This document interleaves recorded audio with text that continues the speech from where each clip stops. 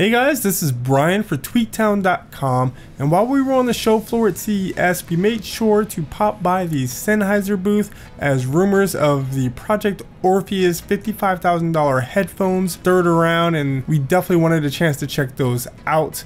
But they had quite a few things there. Sennheiser is following the trend of VR everything at CES, but I'd say in a much less trivial way than a lot of other companies. They're tackling what they do best, audio, but doing so in 3 dimensions.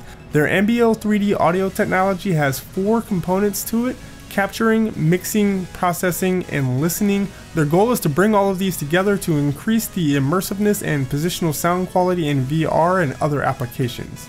For capturing, they showed off a new 3D microphone which can capture audio in 4 different directions.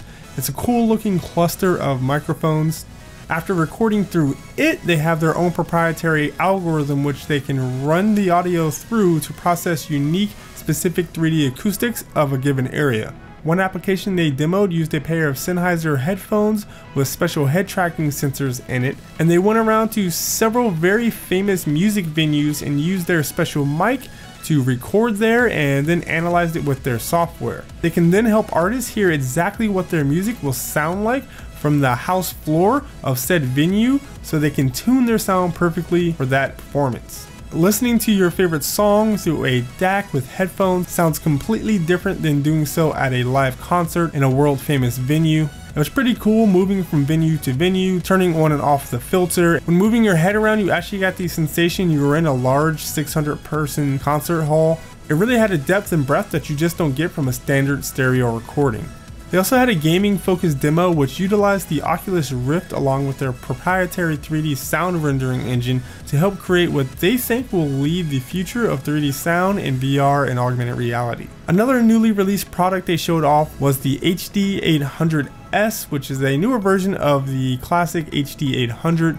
The older model has retailed for around $1,500 for a while now, and we'll see a price drop to around $1,200 with the new model coming out at the $1,700 mark.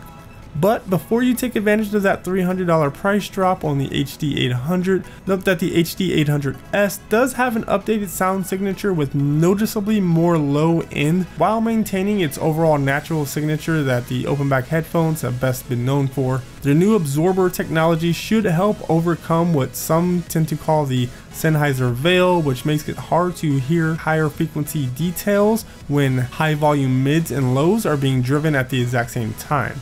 It sports 2 different connection types, an XLR4 balance cable and a 6.3mm jack. The drivers are 56mm transducers. It has a 300 ohm impedance, so you'll definitely need something pretty powerful to drive it.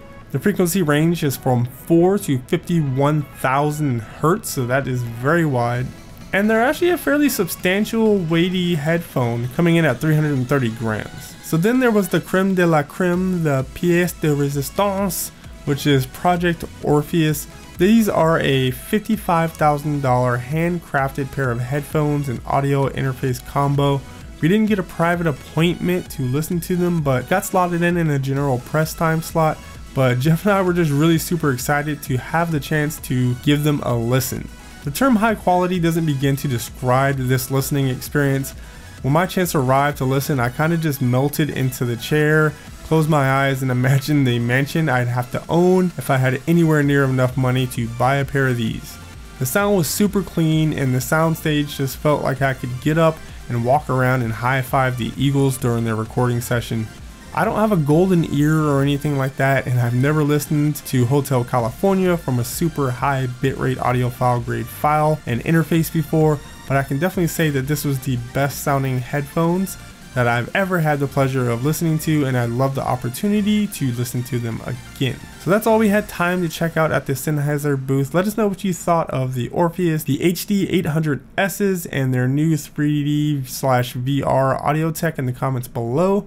And be sure to subscribe to the channel and visit tweaktown.com for more CES coverage and all the latest breaking tech news. See you guys in the next video.